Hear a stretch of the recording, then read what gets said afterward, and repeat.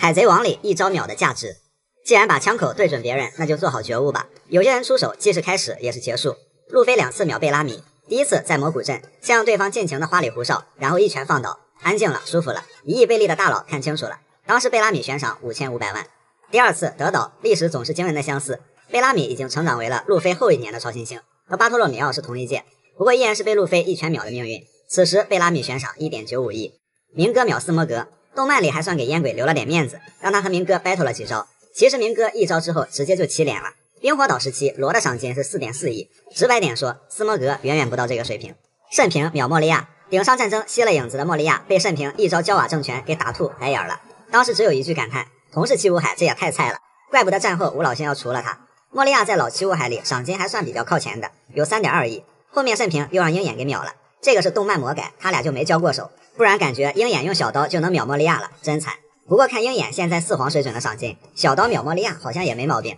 路飞秒和平主义者，2年前超新星打这玩意儿无比狼狈，只单挑谁都打不过，路飞索隆山治联手都不能完全干掉一台。2年后路飞秒他只需要1拳，这一拳的价值能秒2年前任何一个超新星，包括路飞自己。麦哲伦秒黑胡子右团，推进城里一招毒龙把黑团给制住了。黑胡子此前用暗暗果实吞噬过毒墙，这里他并没有给自己解毒，是不能还是不想呢？还是被毒麻了？之后溪流带着解药来投诚了，因为黑胡子当时没有赏金，按照黑胡子对标艾斯，其他人按顶上战争后的赏金算，黑胡子右团大约是7.5亿的水准。黄猿秒超新星，在香波地群岛收网阶段，黄猿先后秒掉乌尔基、阿普、德雷克、霍金斯和索隆5名超新星，总悬赏8.97亿，结果完事儿一个也没抓，也造就了黄猿工资到位4皇踢废，大侄到位明眼划水的经典。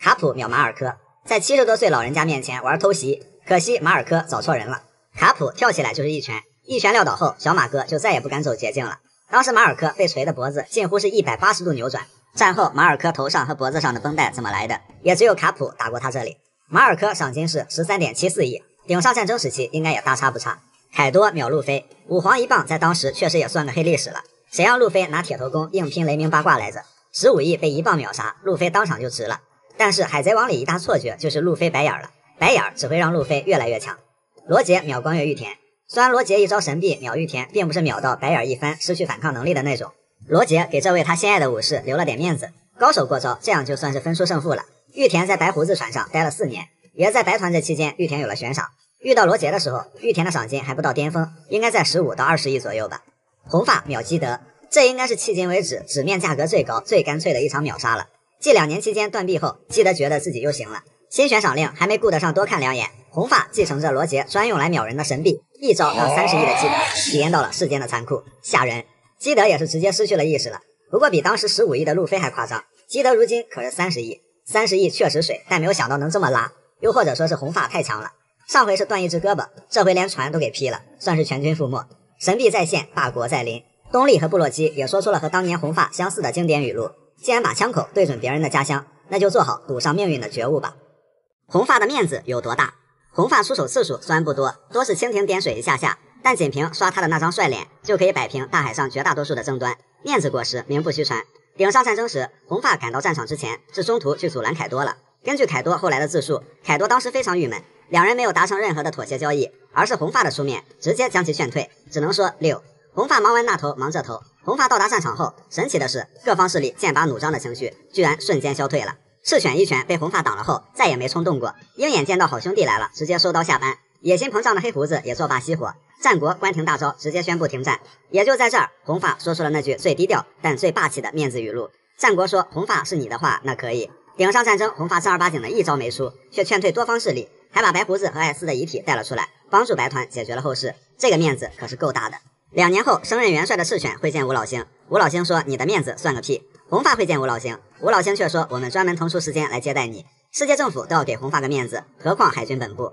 和之国绿牛甚至都没有见到那张世界上最有面子的脸，就被吓退了。Red 里面海军想捡罗乌塔，红发一个震慑全场的霸王色，黄猿流汗，藤虎收刀，就看谁敢动手。海军只能草率收兵，说红发能一招秒人也没毛病，毕竟懒得出招面子秒人一直是红发的绝活。看起来白胡子当时没给红发面子，其实呢也给了。红发会见白胡子的时候，刚开始白胡子对红发带来的西海的酒非常嫌弃，可是听到红发说这是我游遍世界喝过最美味的酒了，我家乡的酒尝尝吧，白胡子看到这一幕大口喝了起来，转而说哦还行。虽然双方的事儿谈崩了，但在面子上，如白胡子这样的人物，终究也是给了红发一些面子。在剧场版里，红发的一个身世也被透露。据吴老星说，红发是一个显赫家族的后裔。好家伙，原来红发也是个实锤的根正苗红的富二代。当然了，这些都不重要，面子等于实力，因为红发够资格。没给红发面子的人，什么结局大家也都看到了。山贼王下肚了，晋海王垂废了，巴基被揍了个半死。红发的诅咒就是玄学，面子果实顶尖霸王色，看到这张脸就情不自禁的想给个面子了。红发的面子有多大？红发出手次数虽然不多，多是蜻蜓点水一下下，但仅凭刷他的那张帅脸，就可以摆平大海上绝大多数的争端。面子果实名不虚传。顶上战争时，红发赶到战场之前，是中途去阻拦凯多了。根据凯多后来的自述，凯多当时非常郁闷，两人没有达成任何的妥协交易，而是红发的出面直接将其劝退，只能说6。红发忙完那头，忙这头。红发到达战场后，神奇的是，各方势力剑拔弩张的情绪居然瞬间消退了。赤犬一拳被红发挡了后，再也没冲动过。鹰眼见到好兄弟来了，直接收刀下班。野心膨胀的黑胡子也作罢熄火。战国关停大招，直接宣布停战。也就在这儿，红发说出了那句最低调但最霸气的面子语录。战国说红发是你的话，那可以。顶上战争，红发正儿八经的一招没出，却劝退多方势力，还把白胡子和艾斯的遗体带了出来，帮助白团解决了后事。这个面子可是够大的。2年后，升任元帅的赤犬会见吴老星，吴老星说你的面子算个屁。红发会见吴老星，吴老星却说我们专门腾出时间来接待你。世界政府都要给红发个面子，何况海军本部。和之国绿牛甚至都没有见到那张世界上最有面子的脸，就被吓退了。Red 里面，海军想捡罗乌塔，红发一个震慑全场的霸王色，黄猿流汗，腾虎收刀，就看谁敢动手。海军只能草率收兵，说红发能一招秒人也没毛病，毕竟懒得出招，面子秒人一直是红发的绝活。看起来白胡子当时没给红发面子，其实呢也给了。红发会见白胡子的时候，刚开始白胡子对红发带来的西海的酒非常嫌弃，可是听到红发说这是我游遍世界喝过最美味的酒了，我家乡的酒尝尝吧。白胡子看到这一幕，大口喝了起来，转而说哦还行。虽然双方的事儿谈崩了，但在面子上，如白胡子这样的人物，终究也是给了红发一些面子。在剧场版里，红发的一个身世也被透露。据吴老星说，红发是一个显赫家族的后裔。好家伙，原来红发也是个实锤的根正苗红的富二代。当然了，这些都不重要，面子等于实力，因为红发够资格。没给红发面子的人，什么结局大家也都看到了。山贼王下肚了，晋海王垂废了，巴基被揍了个半死。红发的诅咒就是玄学，面子果实顶尖霸王色，看到这张脸就情不自禁的想给个面子了。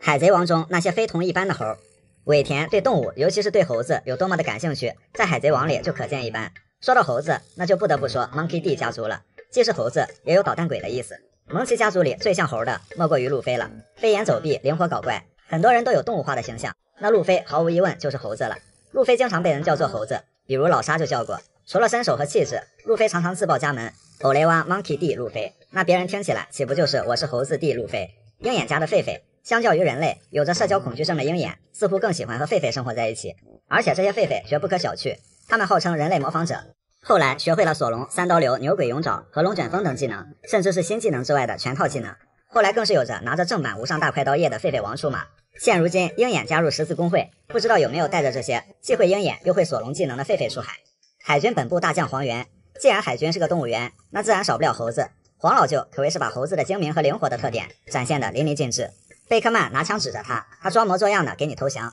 只要稍微一走神儿，他反手就把贝克曼的手机给抢走了，贝克曼还不好抓他，就是类似这样一个感觉。和路飞完全不一样的是，路飞是个励志猴，是个莽猴，没有香蕉他自己去抢，而黄猿是个放水猴，是个懒猴，不给香蕉就不干活。白胡子大船团的猴子隶属于白胡子麾下海贼团的，尤其是多马，背上经常趴着一只猴子。多马的这只猴是个偷袭猴，江湖上流传的一句话，要想战胜多马，首先打败他的猴。试想一下，你正在和双刀流的多马打得不可开交，多马背后的猴冒出来，没事给你一枪，没事再来一刀，这谁受得了？除非像艾斯这样的对其有压制性的实力或者 AOE 伤害的，否则普通剑士还真不好收拾多马和他的猴。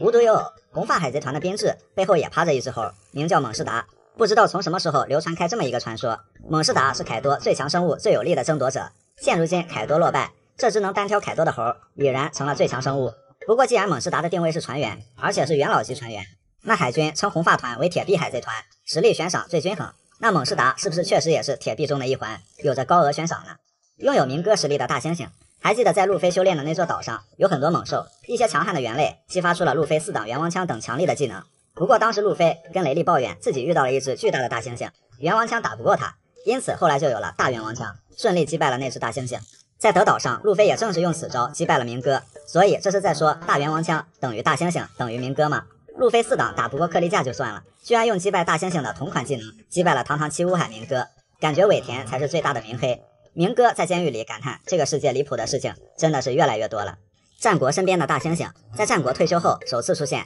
当时这只大猩猩把手里的东西吃完后，对着战国发脾气要吃的。战国喜欢养一些比较奇怪的动物，比如碎纸机山羊，不知道这只大猩猩有什么奇特的能力。女帝家的拉车猴子，他们戴着斗笠，非常的听话，负责拉车和搬运食物。自从爱上路飞后，女帝不知道在哪弄来了一只小猴子，给他穿上了有路飞头像的衣服和草帽，还给他喂路飞最爱的棒骨肉。显然女帝在玩什么很奇怪的 cosplay。牛头大猩猩凯多，原本没觉得凯多跟猴子有啥关系，但是自从知道大河是如何称呼自己的慈父的，才感觉这个绰号确实还比较形象的。所以凯多是个牛头大猩猩，至少在大河心目中是这样的。栗子头大叔身边的2个，一个人猿，一个猩猩，他们非常讲义气，和路飞相识后还送路飞他们去了空岛，随后跟随栗子头大叔继续追求梦想去了。所以海贼王里的动物元素是非常有趣的一个地方，尤其是给我们留下了这么多让人印象非常深刻、个性迥异的猴子。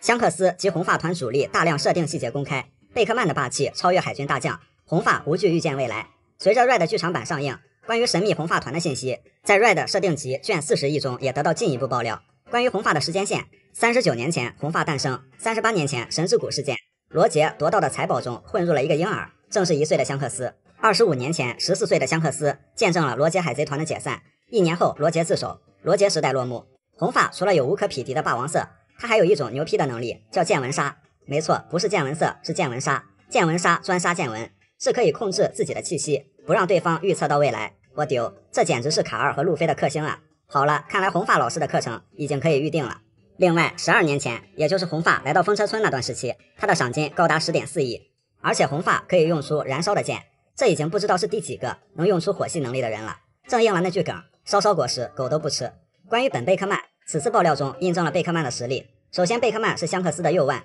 战斗力高且机敏。SBS 中，海贼王里智商最高的人名不虚传，在喜爱热闹的船员里，以深沉的姿态默默奉献，是当之无愧的副船长。这句话怎么这么像描述索隆呢？不过在剧情里，贝克曼确实也是给人这样印象的。实力上，贝克曼有超越海军大将的霸气，这里是个问句，连自然系的黄猿都不能防住他的牵制，这一点在官方设定中也是首次得到印证。所以生命卡里与红发比肩的实力也称得上是有理有据了。贝克曼的战斗特点是霸气加来福枪，外加子弹穿透，不许动果实，实至名归。贝克曼是花花公子，爱慕女人，战斗中不停的抽烟，斗篷也是古典的卷草纹，被评价为有着成年人从容的芬芳。说到这里，怎么感觉又像索隆又像山治？难道是结合体？接下来是耶稣布，他的人生 slogan 是海贼旗在召唤我。多年前留下妻子和儿子，加入红发海贼团，狙击技术超一流，有着追击者的绰号，令敌人闻风丧胆。最擅长的是见闻色霸气，即便与家人分离，心中还是挂念着儿子乌索普。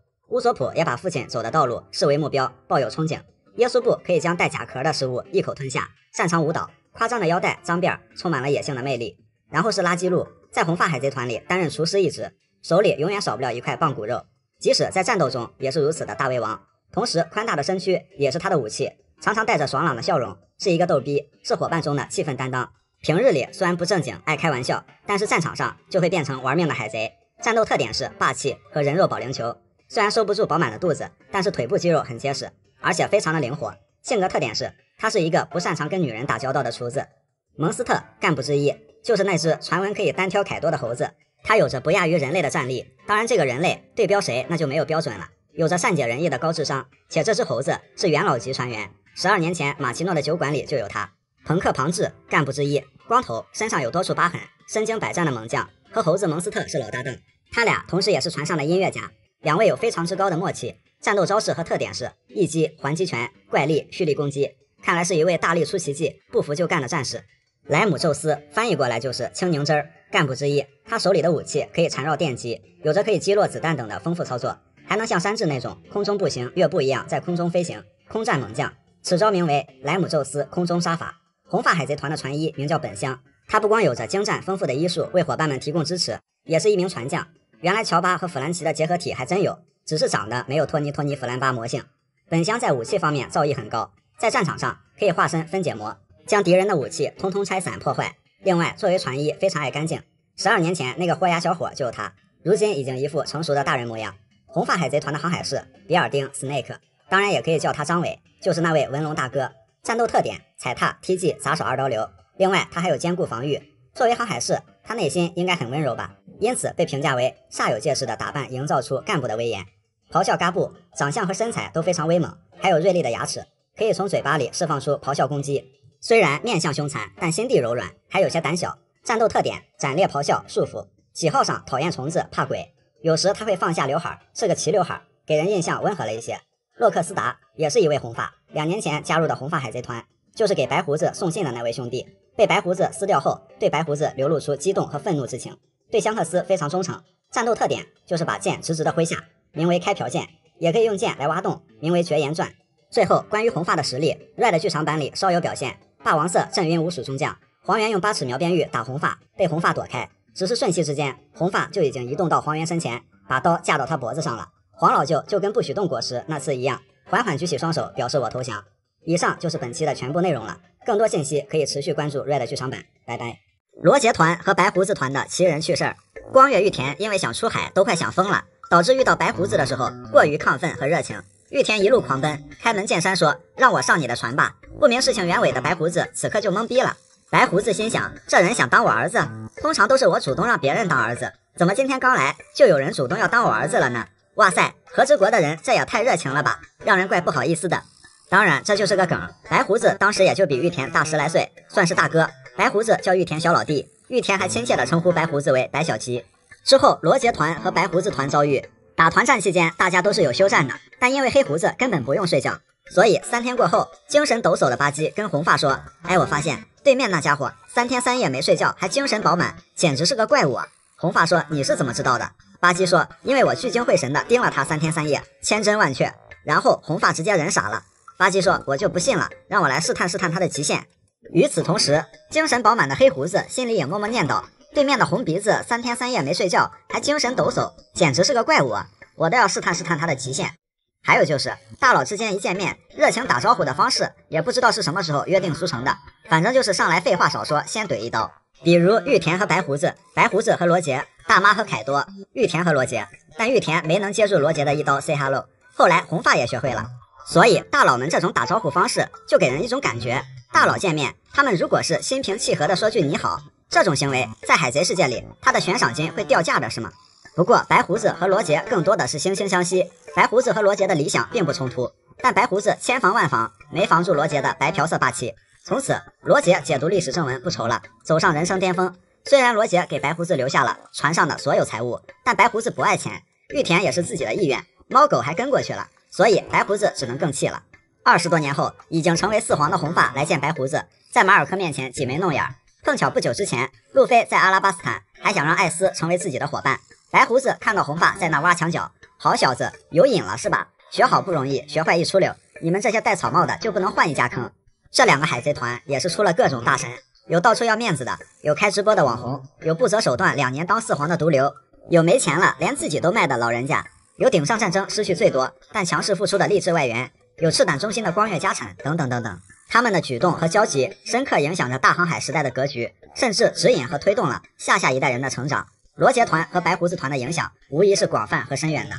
海贼热心市民香克斯先生，在现如今的红黑凯妈4皇中，红发虽然登场不多，但是一些重大事件时常会有他的身影。他大多以中间人、和事佬、说客、路人、维稳者等身份出现，小到鸡毛蒜皮，大到海上格局，红发总能小参一脚。有时候兵不血刃，一个面子即可，热心市民实至名归。在教育事业上，红发将路飞带上道，让罗杰的意志继续传承下去，还将一只手臂堵在了新时代。这种开创先河的热心模范举动，一时间让后来者纷纷效仿。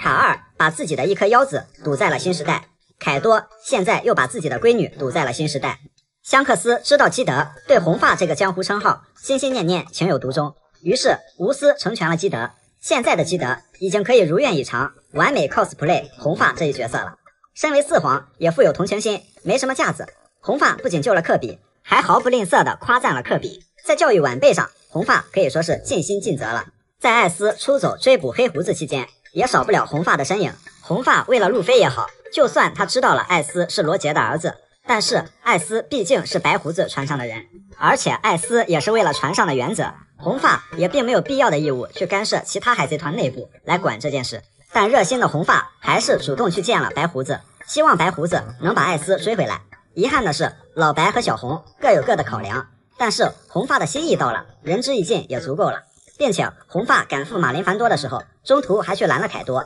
最后到了现场，依靠强大的面子果实能力横扫全场，除了巴基，大佬们都得给个面。帮忙平息事端后，红发还帮忙安葬了艾斯和白胡子。后来红发还参加了一场神秘的婚礼，好家伙，新世界里大家都在忙着干架，只有红发这红事儿白事儿一样没落下。艾斯这件事，红发作为局外人，从头到尾忙里忙外，不能奢求他太多，暖心实在是够暖心了。但红发深藏功与名，不求回报，他本人既可以出现在白胡子船上，也可以出现在吴老星的办公室里，可真够忙的，就感觉海军就是个打酱油的，红发才是真秩序维护者。除了喜欢蹭场子，红发为人也非常热情。鹰眼来了感情深一口闷，艾斯来了开宴会，去找白胡子都不忘给带一份家乡的酒。当然，多年坚持做热心市民的红发积攒下来的面子是相当恐怖的，以至于红发常常靠刷脸就可以在四海之上游刃有余。海军大佬、海贼大佬、世界政府大佬，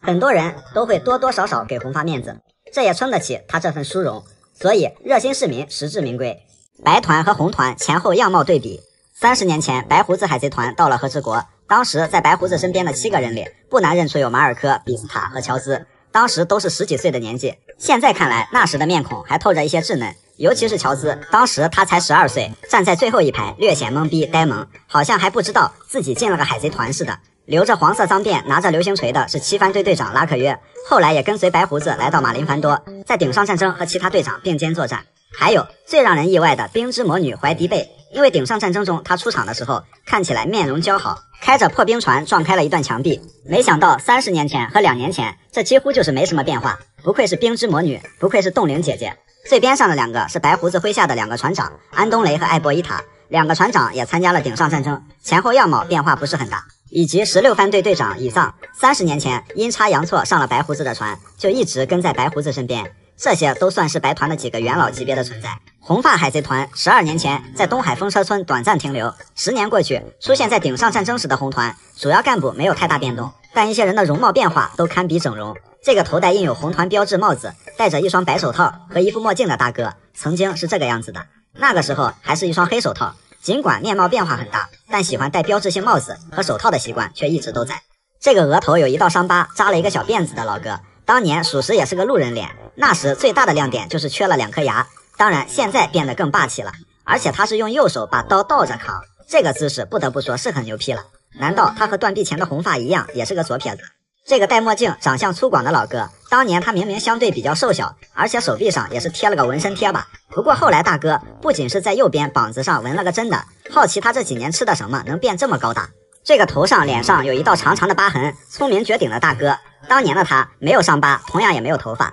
不过从五官上也不难认出来。引人关注的是他身上趴了只猴子，跟猴子沾边的人属实都不好惹呀。还有贝克曼，他倒是没有太大变化，就是气质更像个狼面了，脸上多了个叉叉疤，红发和耶稣布显然是更成熟更帅了。变化最小的就是垃圾路了，除了变得更圆了，连护目镜、衣服款式都没换，这个太好辨别了。不过作为最神秘、实力最均衡的海贼团，毫无疑问他们每个人的实力都必定很强。海贼王里的人生忠告，千万不要欺负娜美。娜美作为路飞的第一位女性伙伴，早早奠定了重要地位，所以谁敢欺负娜美，无异于让路飞直接开挂。当年因为巴基和娜美抢钱，还拿刀威胁。虽然娜美路飞当时还没有成为真正的伙伴，不过路飞已经认定了这个老婆，还是在娜美面前把巴基给揍飞了。事实证明，一个人可以屌到红发的面子一点不给，但不能狂到去欺负娜美。后来娜美的钱被勾结阿龙的老鼠上校给抢走了，阿龙也是成天吃饭睡觉虐娜美，娜美哭了，路飞脸黑了，带着哥几个就去找阿龙查价，并说出不许弄哭我的航海士那句豪迈语录。结局就是阿龙家没了，人废了，光荣的2进宫了，老鼠上校也被连带着暴锤了一顿。为什么说欺负娜美就等于让路飞开挂？在剧场版可是路飞的地盘，金狮子居然敢明抢娜美，他看上了娜美的身体，能感知气候的这一能力，想让他成为自己海贼团的航海士。为了保护伙伴们，娜美只能向金狮子卑躬屈膝。不过金狮子并没有怜香惜玉，后来对娜美进行了一系列的摧残。还将娜美钉在了冰天雪地里，真是把娜美折磨得够呛。金狮子的这波操作动了路飞的女人，让路飞怒气值爆表，也造就了路飞超帅超霸气的登场，直接闯入金狮子的老巢，正面硬刚，最终救出娜美，击败金狮子。和阿龙一样，金狮子也2进攻了。娜美当然不止这一次被虐得这么惨，在铁链果实能力者特雷杰那里也是如此。这哥们儿因为是铁链能力，喜欢玩各种捆绑，不仅是重点关照娜美，还把罗宾给绑了。在路飞面前这么虐待草帽团2大传花，路飞这哪受得了？最后不出意外，被路飞一拳敲做人。完蛋，这又给打傻一个。最后也是葬身在自己的执念中，因为在草帽团2位女生里，罗宾有果实能力，有一定的自保能力，而娜美就是脆皮还没有位移的法师，常常被敌人当作突破口，屡次被欺负也在所难免。因此不光是路飞，山治遇到娜美被欺负的情况更是绝不手软。在娜美被阿布萨罗姆玩弄时，甚至还想和娜美结婚，被心情复杂的山治给 KO 了，心想我还没排上号呢，哪轮得上你呀？而最近娜美被凯多手下的沃尔提打得头破血流，泪流满面，这是娜美被打得最惨的一次。尽管沃尔提对娜美进行了死亡威胁，让娜美说路飞不会成为海贼王，娜美虽然胆小，但还是坚守路飞一定会成为海贼王的信念，没有垮掉，还好被赶来的小玉救走。好，根据以往欺负娜美的定律，娜美这次被打得这么惨，这帮人就做好放学别走的觉悟吧。海贼王里那些小迷弟们的骚操作，除了像巴托洛米奥这种造了一艘融入了草帽团元素的海贼船，还有像乌索普的小迷弟雷欧以及东塔塔小人族。后来他们把自己的船取名为乌索兰杜号，并且船头的装潢是乌索普扭转德岛战局的惊世表情包。当时雷欧代表小人族战后加入了草帽团的麾下，做了5号船船长。不过他们的精神领袖正是带领他们下晕沙腾的乌索普大神，而乌索兰杜号也体现了他们对巫神的崇高敬意。一起把乌索普看作救世主的还有6号船船长巨人海尔丁。海尔丁和他的巨兵海贼团本来是属于巴基的巴基速递派遣公司的，而且是很重要的组成部分。因为乌索普的个人魅力，最后加入了草帽麾下。巴基大神这是被乌索普大神稀里糊涂的挖了墙角啊！当巴基大神得知了这个消息时，也是极度懵逼啊！这意味着蒸蒸日上的公司要面临业绩下滑，这也可以看作是乌索普大神和巴基大神的间接 PK。巫神一战封神，收获众多迷弟，造成的连锁反应居然还波及到了其他领域。然后是索隆的小迷弟刀神约瑟夫和剑圣强尼，他俩是索隆当海贼猎人时期结识的好哥们儿。当时索隆先手抢了他们价值500万的目标，了解情况后呢，索隆就把这个悬赏饭送给了2人，只要了1顿饭钱而已。当时约瑟夫强尼还是俩洗剪吹，哥仨在一起怎么看怎么像个红黄绿灯组合。后因为索隆出手相助救了他们，之后便以索隆大哥称呼索隆。这俩小迷弟干过最牛批的事情就是海上餐厅那会儿，当鹰眼嘲讽索隆的时候，2人拔出刀来就想上去砍了鹰眼，因此就有了幸得路飞及时阻拦，不然鹰眼可能也得像香克斯一样丢点什么东西在东海了。那个梗虽然是个玩笑，但是约瑟夫强尼这个操作是很讲义气的，别管对方是谁，侮辱我们大哥那就跟他们干。不得不说呀，前有约瑟夫强尼砍鹰眼的狠脾气，后有巴托洛米奥烧红发的海贼旗，草帽团的小迷弟一个比一个牛批。山治的小迷弟迪巴鲁，如果说乌索普是一个人拥有2张完全不同的悬赏令，那山治就是1张悬赏令牵连2个极其神似的人。而且迪巴鲁一开始因为这张悬赏令人在家中坐，锅从天上来，他是非常痛恨山治的。山治表示我的悬赏令是很抽象，但是我靠，还真他妈有这么抽象的人存在啊！关键名字还是我的名字呀！所以这俩人一见面仿佛就是血海深仇。迪巴鲁被无比羞愤的山治整容踢直接给踢成了一个帅哥。事后变帅的迪巴鲁不仅消除了对山治的仇恨，还成了山治和草帽团的小迷弟。后来在香波地帮助草帽团寻找凯米的下落。在路飞他们被分散的2年里，除了熊守护着桑尼，迪巴鲁也率全部伙伴誓死保卫桑尼号，最终让那些绑架集团的阴谋没有得逞，而且一直以少东家称呼山治，可以说是非常忠心的小迷弟了。此外，路飞还有一群很特殊的小迷弟和小迷妹。在阿拉巴斯坦遇到的功夫海牛一身武艺傍身，当时把乌索普给揍趴下了，后来被路飞制服，就集体成了路飞的徒弟。功夫海牛因为顶上战争后从报纸上看到了师傅路飞的消息，因而模仿路飞在胸前画了个叉叉8，而且这海牛老大还会武装色霸气，功夫不俗，手下还有海兽海贼团，一群小可爱勇闯新世界，可以说是非常可爱励志了。穿最勒脚的拖鞋，要最排面的面子。香克斯。广阔无际的大海上，一直以来流传着这么一个传说：某人吃了面子果实，依旧能在海里活动自如，是因为大海都要给他一个面子。穿着最勒脚的拖鞋，放着最上头的霸气，装着最怂的姿态，要着最有排面的面子。此人正是红发香克斯。红发跟鹰眼要个面子，鹰眼一杯干了；红发跟赤犬要个面子，赤犬停手不打了；红发跟战国要个面子，战国宣布停战了。赤犬跟吴老兄掰扯脸面问题，挨了吴老兄的劈头盖脸一顿喷。本以为5个老头子对谁都这样，没想到红发来要面子，吴老兄上来一句：一个身上的坑比登场次数还多的人，海贼界最神秘人物之一。继王路飞找妈妈之后，红发是谁的儿子成为最热话题。想象力对碰之后，洛克斯和伊姆获成最大赢家。红发虽然登场不多，但在人气投票中每次都能榜上有名。要说面子果实有多牛批，人不怎么在线，人气倒从来没掉过线。顶上战争的时候，趁白胡子倾巢出动，想捡漏的不止黑胡子，还有可爱多。红发去阻拦可爱多后，全员满血出现在马林凡多，甚至船都没掉一块皮，那肯定是庭外和解了。但是以可爱多的脾气性格，喜欢借别人的网瘾不说，我狠起来连我自己都杀。135侮辱跳楼，246残害刑具，能跟他讲面子谈条件的人属实不多。之后就是说着最含蓄的话，劝着最狠的架，连白胡子都敢砍的鹰眼，看到红发也得给个面子。海军、白团、黑团3大势力无条件停战，敢不给红发面子的人，除了4级完结海贼王的山贼王西格外，另一个就是巴托洛米奥。在红发的地盘上烧红发的海贼旗也是没谁了，简直就是信仰无敌。在艾特沃尔海战时，金狮子的舰队规模有着压倒性的优势，本以为胜券在握，开玩笑也不看看面子王和运气王是哪边的人。突如其来的暴风雨不仅让史基损伤大半，还送给他一个相当排面的头饰。红发爱面子，对，但不全面。红发更喜欢开宴会，要想四皇当得久，宴会天天都得有，方方面面才不愁。可爱多天天气的在家摔酒瓶子，红发可以在这里开宴会，也可以在这里开宴会。后来不知道去参加谁的婚礼，穿了一条大花裤子，玩的甚是 happy。至于红发去找吴老星，不打牌不喝酒不开宴会，究竟想干嘛？别问，问就是路飞养了这么久，终于到了抓取海军那里换钱的时候了。海贼王中赏金被低估的那些卷王，悬赏金是一个人实力和危险程度的综合体现，不过有些人的赏金和他的能力并不是很匹配，他们本该有更合适的档次。首先，红发在剧场版和主线里都展示了动不动就要秒人的习惯，再加上一招熟悉的神臂，堪称是在世罗杰。然而他的悬赏金是40亿4890万，在老四皇里面排名第4。红发再怎么低调，感觉也比白胡子能闹事儿，危险程度只高不低。当然也可能是红发属于世界政府的关系户，再加上当上四皇的年头比其他3位要少得多。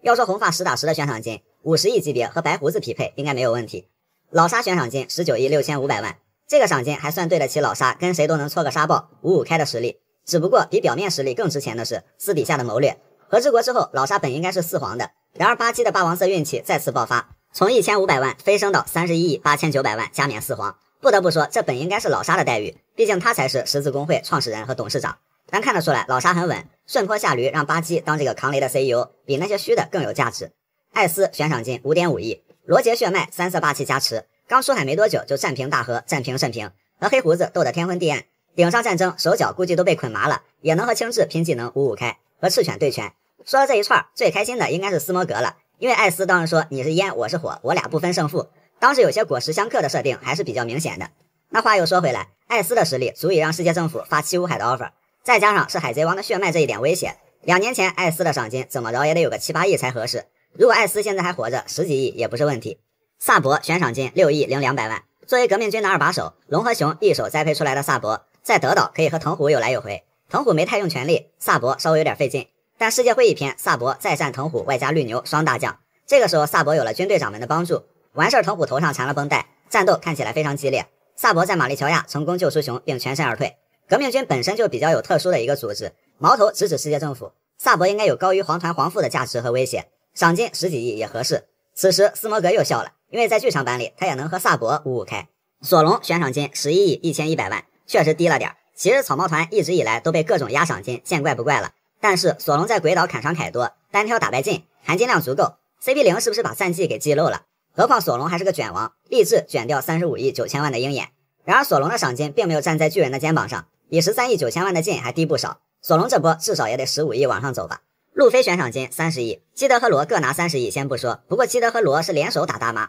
路飞这边呢，凯多是被超新星联盟、赤鞘武士、大河、鬼岛这些原因消耗了一波又一波，但大多时候都在和路飞一个人打。吴老星也被尼卡果实的觉醒整得焦头烂额，威胁程度足够。路飞的赏金就算不高于黑胡子的39亿9600万，也得有个35亿往上吧。一碗水端平稍微有点迷惑。乔巴和贝波这俩难兄难弟，有些人虽然卷的辛苦，好歹赏金大幅上涨，他俩一直在卷，一直被当宠物。乔巴涨到1000了，500的贝波应该也涨了，估计也是千位数级别。如果巧了，兄弟俩一起到1000。在海贼王里，一根茄子是100倍利，乔巴加贝波能换这样的一箩筐茄子。总之，悬赏金这玩意儿比较有意思，有像巴基、乔巴、贝波这样的乌龙，也有红发、路飞这样的小99，很多隐形实力也不会计入赏金。不过如果赏金和能力差距有点大，那指定就是被低估了。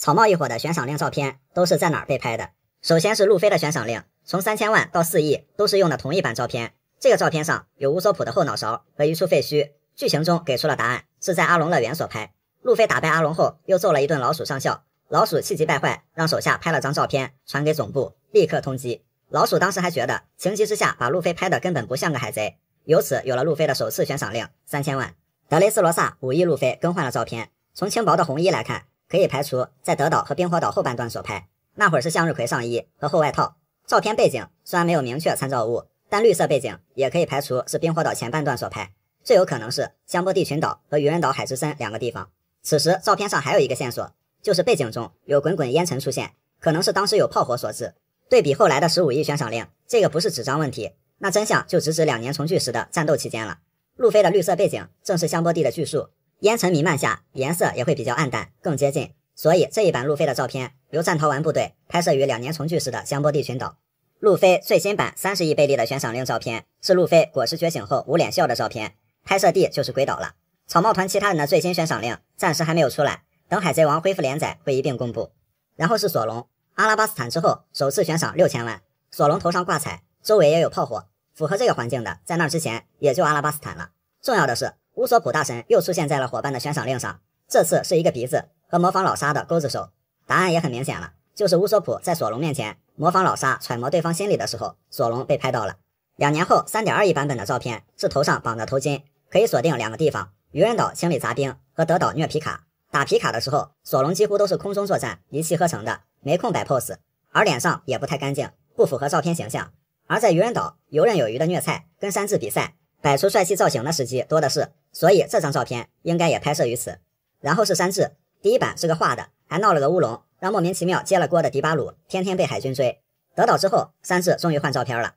只能说比以前强。这个照片想必大家也有印象，就是山治在渔人岛往人鱼姐姐堆里跳的时候被抓拍的一张。然后是乌索普，前2次出悬赏，乌索普虽然没有单独的悬赏令，但大神一次蹭到了路飞的，一次蹭到了索隆的，第3次全员悬赏，终于勉强算是有了自己的悬赏令吧。狙击王，根据面具的损毁情况，这已经是遇到加布拉之后了，而且后面天空面积很大，应该是比较空旷的地方，除了大部分时间都是在室内，那只有一个时机，就是在司法塔上给弗兰奇送钥匙的时候。当时乌索普那么招摇过市，开局还把政府旗帜给射烂了，不拉仇恨才怪。第2版是德岛后告的乌索普，这就很明显了，在德岛竞技场下面，海尔丁高举告的乌索普，摄影师就藏在下面膜拜大神的人堆里。然后是娜美，娜美的2张都很好找，第1版有弗兰奇家族的人拿着烤串，旁边有喷泉、泳衣款式等线索，当时在水之都最后开宴会的时候被人给骗拍写真了。第2版他身后有渔人岛随处可见的珊瑚，绿色的吊带颜色和当时吻合，所以娜美在渔人岛又让人给骗拍了。然后是乔巴，乔巴的第1版悬赏令有3个线索，围栏、下雪天、棉花糖。乔巴在长链岛才第1次吃到棉花糖，但当时不符合有围栏和有雪2个条件。他这个照片只能缩载至司法岛篇，最有可能是送别梅利号之后那段时间，当时冰山他们的船在后面准备接草帽团回去，所以乔巴应该是在送别梅利号后登上冰山的船，被人用棉花糖安抚了情绪，符合有围栏、雪、棉花糖3个条件。而且乔巴当时全程没有背书包，形象上也比较一致。接着被某个特务抓拍，爱吃棉花糖的托尼乔巴，宠物50倍利。乔巴的第2版暴涨到100倍利，照片又有棉花糖，还有一个重要线索，他的穿着，所以可以排除德岛时期的迷彩衣服。在冰火岛时期，乔巴弗兰奇有过一段时间的身体互换，弗兰奇恰好最讨厌吃甜食，而且这个地方也不太可能有棉花糖这种东西，所以可以排除冰火岛。渔人岛和香波地更倾向于在香波地拍的吧，因为当时符合穿着、背着书包和有棉花糖3个条件。然后是罗宾，第1版悬赏令是在他8岁时流离失所时期，除了知道在船上，具体地点就无从查起了。第2版比较明显，罗宾当时在放技能，有阶梯，有海军，就在司法岛最后的突围阶段掩护路飞凯旋时被人所拍。第3版罗宾身后有花瓣，依然是在放技能，发型和头饰上可以排除是德岛，香波地重聚时，罗宾没有参与岛内的战斗。冰火岛时期，在罗宾使用技能的时候，额头上并没有挂着墨镜，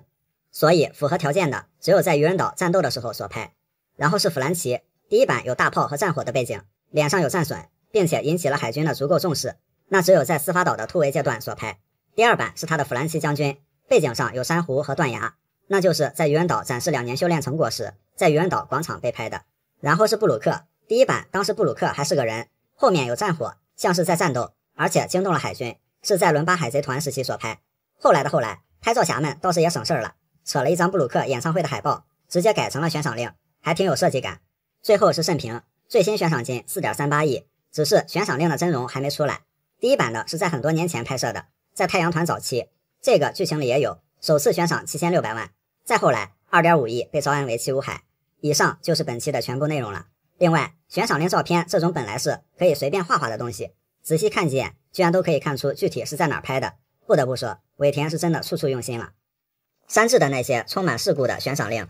要说草帽团里最有故事的悬赏令，那非山治莫属。他的这张神奇画像，甚至间接改变了大海格局。现在鬼岛上的局势也和山治的悬赏令脱不开干系。从司法岛之战后，山治预感到自己要被悬赏，当时他幻想了一下自己的悬赏令，英俊潇洒帅气一定是标配。实际上，山治原本的悬赏令照片确实是张照片，也是草帽团里最帅的，就是这样的。只不过这中间出了一点点小意外，才变成那样。关于这一点，尾田在设定集里梳理了这张悬赏令的来龙去脉。首先，当时火焰拍照侠接到了跟踪黑族山治的任务，他以媲美熊猫人无处不在的能力，从长链岛到司法岛期间一路拍到过多次山治的瞬间。根据时间顺序是这样的：第一组瞬间，在索隆山治赢下武斗球那一场比赛后，两人赛后一如既往的互相吐槽，但被娜美扒开脸劝开，没有拍到山治的正脸。后来在海上列车上，山治被拉面人的拉面光波袭击，为了脸不被划伤而双手防御，又没拍到脸。接下来第二次瞬间，这一次就是山治被拍到的唯一正经且潇洒飘逸的一张。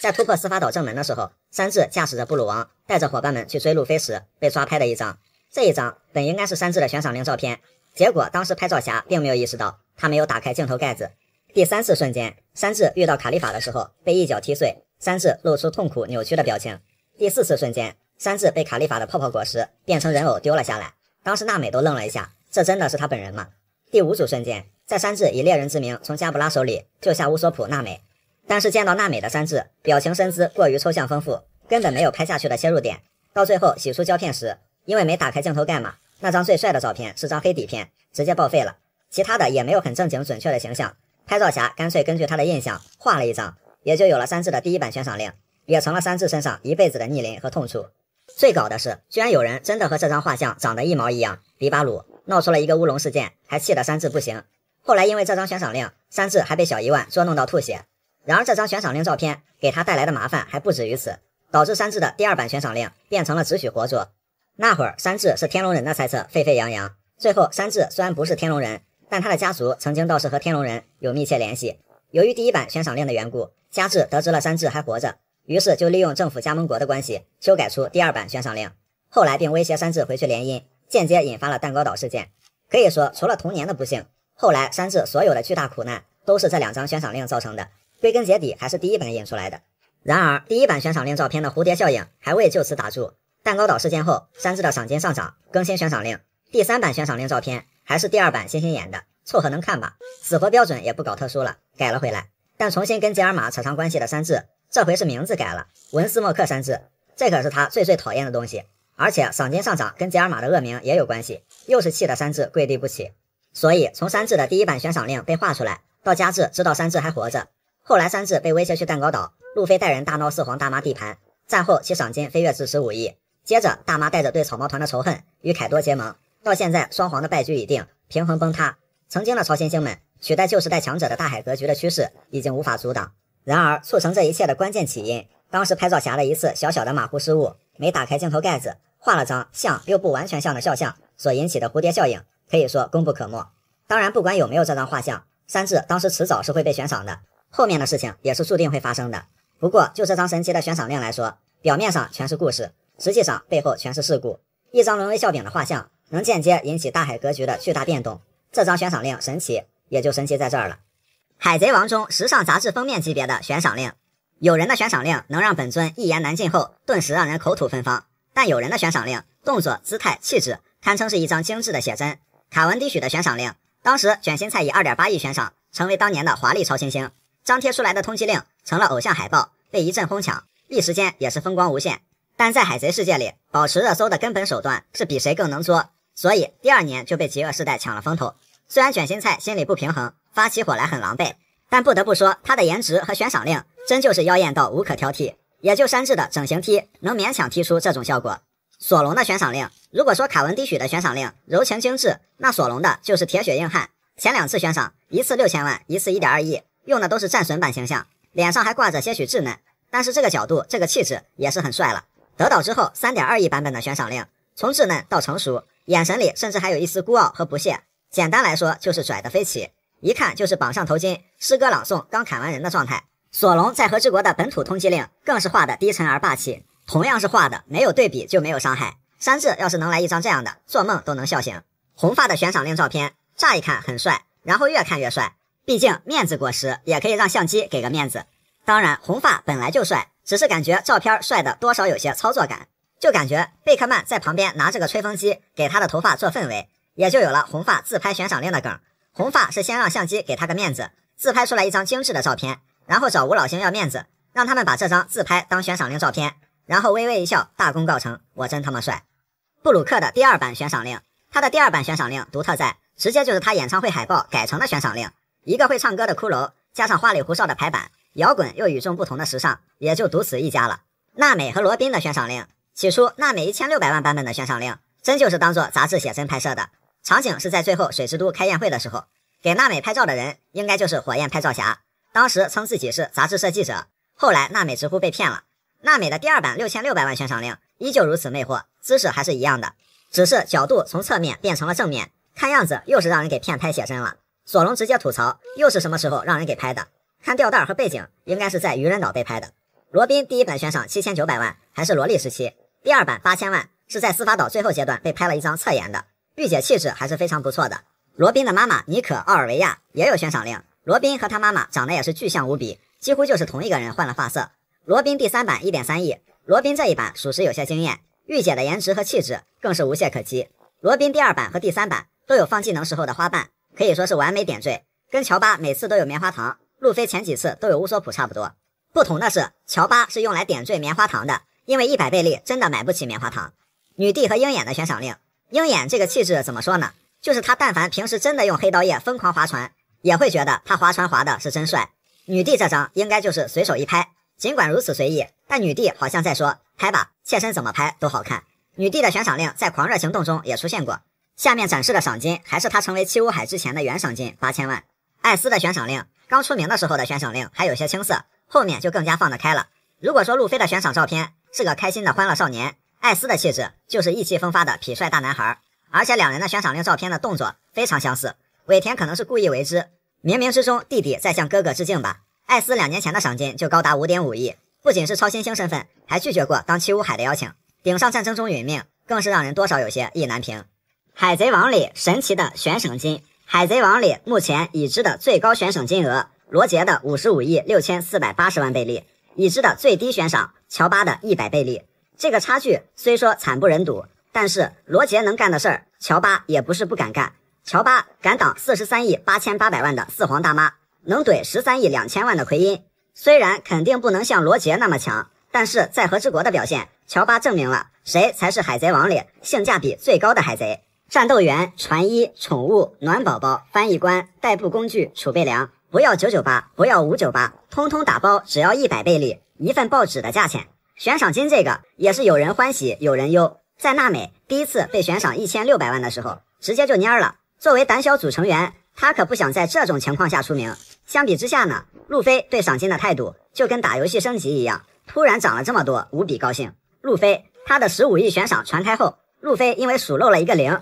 以为自己的赏金降了，悲愤交加，悲痛欲绝，痛哭流涕。悬赏金也有名副其实的靓号，那就是熊猫人的靓号版悬赏金，333万3333贝利。虽然价位不高，但重在量啊，熊猫人本人和他的赏金都堪称是一道亮丽的风景。草帽团目前单次数额增长最多纪录保持者是路飞，5亿到15亿，一次涨10亿。草帽团单次数额增长最少纪录保持者是乔巴，50到100，一次暴涨50倍率。团内单次涨幅最大的纪录保持者是乌索普，从第一次的3000万到第二次得到的2亿，涨了大约6.7倍。不管是娜美的翻4倍，还是路飞的翻3倍，就论单次涨幅这一块，都比不过乌索普。团内单次涨幅最少的纪录保持者是罗宾，当时司法岛之战结束后，罗宾赏金来到8000万整。稍稍一想，这明显是涨了个寂寞。罗宾8岁时第一次悬赏就已经7900万了，只涨了100万，合着世界政府就意思了一下，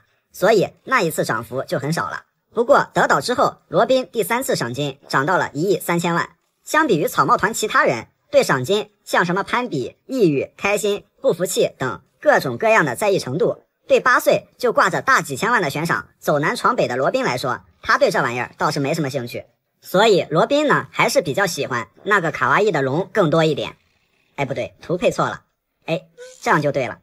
还有一个关于悬赏金的梗，因为罗吃的那颗手术果实明码标价50亿贝利，然而罗现在的悬赏是5亿，所以根据多退少补的原则，罗他本身居然值负的45亿。专心当海贼的巴基海贼团，海贼王罗杰被处刑的那一天，很多行业大佬都在场。红发巴基作为罗杰的船员，在下面痛哭流涕。罗杰的时代落下帷幕，曾经的伙伴要么卸甲归田，要么重新出发。当时红发念在和巴基是从小吵到大玩到大的好兄弟，邀请巴基成为自己的第一个伙伴，所以巴基差点就成了四皇红发的第一个伙伴。但巴基果断拒绝了，航海冒险真是太过无趣，一夜暴富才是毕生追求。巴基觉得就是因为红发自己才误吞了4分5裂果实，还丢了藏宝图。对此耿耿于怀的巴基自立门户去创业。多年之后，红发成了大海上的四皇之一，巴基也有了自己的海贼马戏团。最开始登场的手下有独轮车剑士卡巴吉、驯兽师魔奇，还有一头狮子利基。说是海贼团，这分明就是马戏团。当然，在最初的手稿里，巴基的手下还有索隆，幸好这个设计最终没有敲定，索大险些就成了一个龙套角色。真正的海贼当然就是为了搞钱，巴基团在船长巴基的带领下，也一直在搞钱的路上折腾。亚尔丽塔和巴基合作后，准备先在罗格镇杀个路飞助助兴，结果一道闪电下来，巴基糊了，一团烟雾过来，巴基团被团灭了。打架这种事情真的不适合巴基团，还是专心搞钱吧。进入伟大航路准备大展拳脚，有副对联，上联是前有巴基没有藏宝图，挖到海军基地，下联是后有巴托不带航海士，纵横伟大航路。横批一个靠运气，一个靠奶奶，都是人才。而巴基这波送人头的操作，也让他免费住进了推进城的大单间，然后他那几个有情有义的部下被亚尔丽塔带了节奏，直接就抛弃了自己的船长，灰溜溜的跑路了。但巴基何许人也，前海贼王船员，最强霸王色运气，敢将红发的面子踩在脚下摩擦的人，巴基也从不缺追随者。这一支巴基监狱海贼团跟随巴基大闹推进城，勇闯正义之门，空降马林凡多，把本意要镇压海贼的残酷战争硬是直播成了 One Piece 的宣传片。声名大噪的巴基也被冠以大神之名，就连世界政府战后也向巴基抛出橄榄枝。巴基不仅带着三哥以及推进城的小弟们和老干部成功会合，还挂名成了七武海，再加上之前从路飞那里得到的约翰宝藏藏宝图，一个东拼西凑总悬赏只有几千万的海贼团，奇迹般的在新世界有了一席之地，而且混得还不错。巴基也摇身一变成了大公司董事长。但是随着德雷斯罗萨事件和七武海的废除，巴基公司最大的招牌巨兵海贼团先是在海尔丁的带领下加入了草帽大船团，等于是被路飞挖了墙角。如今世界政府也派中将前来抓捕巴基海贼团，巴基在一阵嘴炮之后果断选择溜了。但巴基团的故事还远远没有结束，毕竟在巴基大神身上有个传说，他的觉醒能力是可以撕碎红土大陆，完成四海归一的存在。巴托洛米奥为了偶像能干出什么匪夷所思的事情？巴托洛米奥可以说是草帽团，尤其是路飞的最狂热、最逗逼的究极小迷弟。首先，巴托的这艘前进路飞前辈号可以说是大海上最奇葩的一艘船，它融合了草帽团伙伴们的元素，船头是路飞，船尾是乔巴，甲板中央是梅利号的羊头，而且还有象征着娜美的橘子树。不得不说，这艘船简直太有爱了。都知道巴托为了路飞而出海，而且船上压根就没有航海士，全靠打电话求助乡下奶奶，奇迹般的到了新世界。在获得了路飞的生命卡后，更是宛如找到了指引人生道路的灯塔，把它视为船上供奉的神物，只要一个电话随叫随到。航海士他们可有可无，但最屌的是传教士他们是必不可少的。这个胸前有个十字架纹身的精神小伙，就是巴托船上的传教士冈比亚。因为巴托他们有个路飞前辈教，没有听错，他们是真的有这个教。这个冈比亚就是负责人之一。在佐乌和路飞他们分别后，巴托一伙人除了到处传教，还给人推销草帽路飞的勋章，上来就把一个地方的大佬给干趴下了。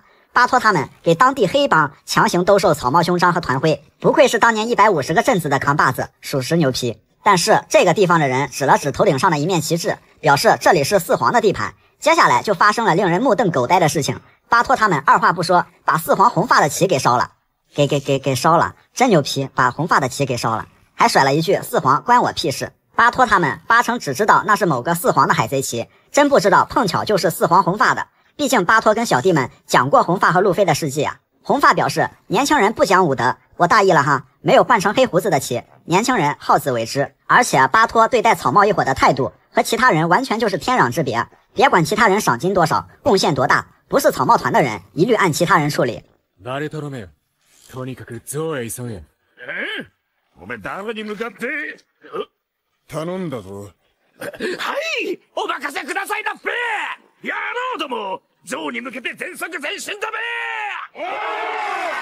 最搞的是，德岛一战后，巴托把草帽一伙的最新悬赏令收藏起来，研究的透透的，唯独把罗的悬赏令扔了。罗表示根本不感兴趣，巴托还冲罗做鬼脸，包括对路飞说坏话的人，直接就摁到墙上，再敢说一句就割舌头，骂路飞就等于骂巴托，黑道老大可不跟你开玩笑。之前巴托刚登场的时候，给人一种很难对付的印象，没想到居然是个无比狂热可爱的小迷弟，有着比女帝还过分的美颜滤镜，直接就能把路飞的画风 P 成卡文迪许。而这个小迷弟为了偶像做出来的事情，搞笑中透着牛批，令人匪夷所思，又让人拍案叫绝，实在是太逗逼了。海贼王里那些奇奇怪怪的悬赏令，除了有山治独特的手绘通缉令，布鲁克的演唱会海报改成的悬赏令，红发的堪比自拍的悬赏令，还有凭悬赏令抓不到真人系列的悬赏令。作为将星之一的克利架，其实是一个还有点痞帅的精神小伙，但是他悬赏令照片的长相不能说是和他毫不相干，但也可以说是天差地别。因为克利架很怕疼，要么就是躲在饼干士兵里面，要么就是让饼干士兵去干这些脏活累活，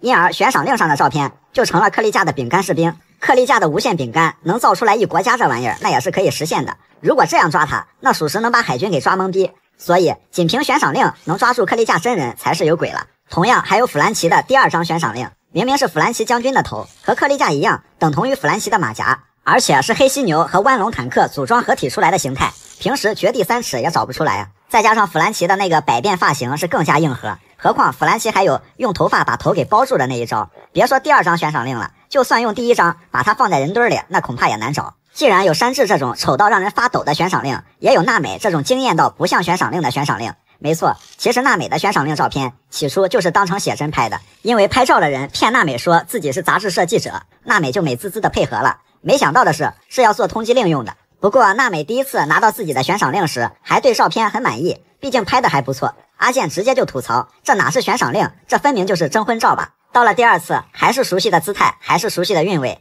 估计又是被骗了。毕竟娜美肯定不会拒绝有人要给自己拍漂亮写真，就连索隆都忍不住吐槽，泥棒猫ナミ先輩6600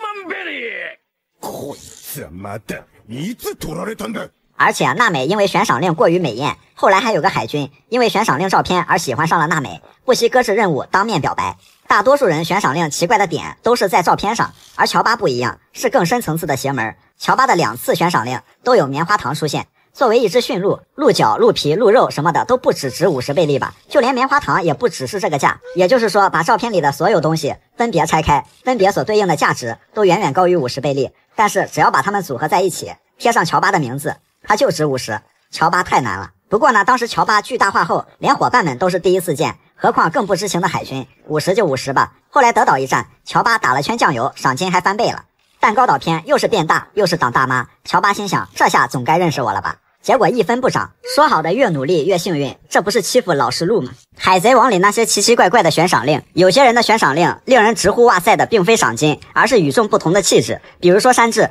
每次悬赏令都是跟他过不去，从头到尾就没有一张像样的。而山治还是非常在意自己形象的人，气得山治常常双膝跪地以表悲愤之情。司法岛后全员悬赏，唯独山治的悬赏照片是画的，而且还巨丑，以至于让山治惊呼这他妈是谁？原来是摄影师当时忘记打开镜头盖，拍出来的是黑乎乎一片，还以为是什么灵异现象，所以无奈之下就凭印象画了一张。而这张悬赏令还诡异的撞脸背锅路人迪巴鲁，一张悬赏令能同时牵连2个人也是牛批。之后山治被熊拍到小伊万那里，顶上战争后，山治想要从小伊万那里得知路飞的情况，而又死活不承认这张悬赏令上的照片是自己的。小伊万却非要让山治证明他是草帽团成员，否则就没有资格知晓路飞的情况。2人就开始互相软磨硬泡，最后山治终于承认了，也废了山治半条命。这下总能透露路飞的消息了吧？没想到这时候山治脸上的痛苦面具着实太显眼，小伊万转而又说一点都不像，一顿漂亮的耍猴操作，气得山治直接吐血。到了第2张悬赏令，说不上帅，但最起码正常了很多。结果又跟大家不一样，明确写着只许活捉，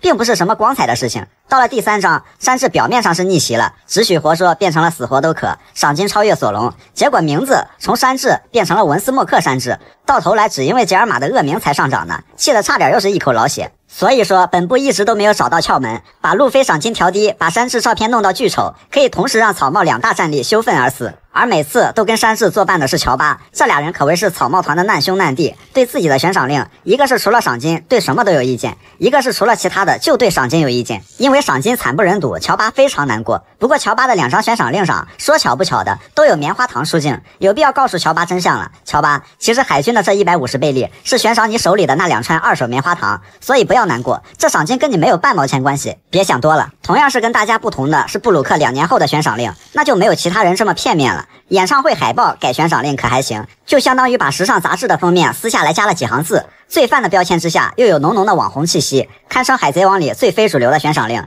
写真、通缉、海报3位一体，方方面面属实令人难以忘记。当然了，除了有拿海报改悬赏令的，还有堪比用自拍当照片的，那当属是面子王红发的自拍悬赏令。虽然红发本来就帅，但这角度、这气质、这眼神，还有这飘逸的头发，有着浓浓的模特摆拍风，因而就有了红发去找吴老星要面子，想把自拍印在悬赏令上的梗。所以要说面子王可以面子到什么程度，那就是把自己最帅的自拍印在悬赏令上。红发的面子可以问人挨个要，但红发的帅一定要以最快的速度传达到世界各个角落。